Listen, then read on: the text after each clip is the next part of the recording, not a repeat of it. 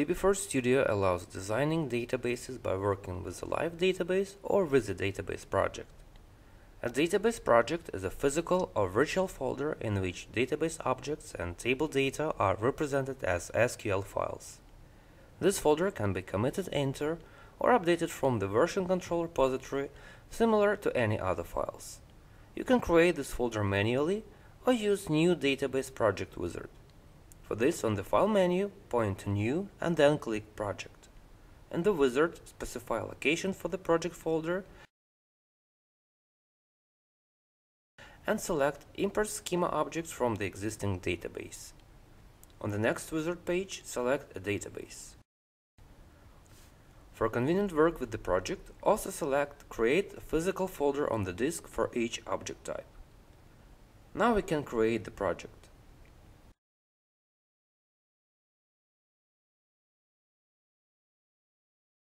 As you see, the project objects are structured. Now we can add our project to version control system. For this, right-click the project folder, point to Tortoise SVN and click Add. Now we can commit the files. For this, right-click the project folder, select SVN commit and enter a comment. As a result, the database project is in version control. Let's make changes to the database we developed. For example, let's increase the length of the varchar data type in the Sakila City table. For this, open the table for editing and apply the changes.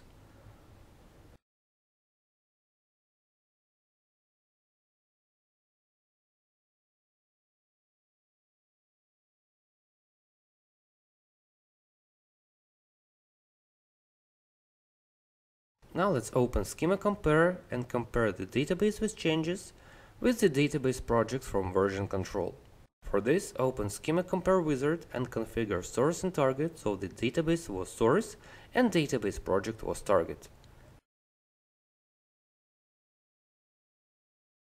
As you see, Schema Compare has detected our changes. We can either save the migration script to a file or apply the changes against the database project. For this, we need to open the synchronization wizard and select Synchronize project.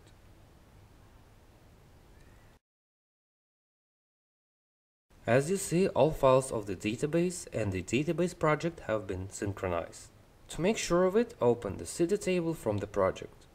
Now we can commit our changes. Right-click the project folder, click SVN commit, enter a comment, and commit the changes.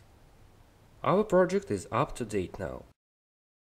In a similar way, if another developer makes changes to the project, you can fetch these changes with the help of the svn update command.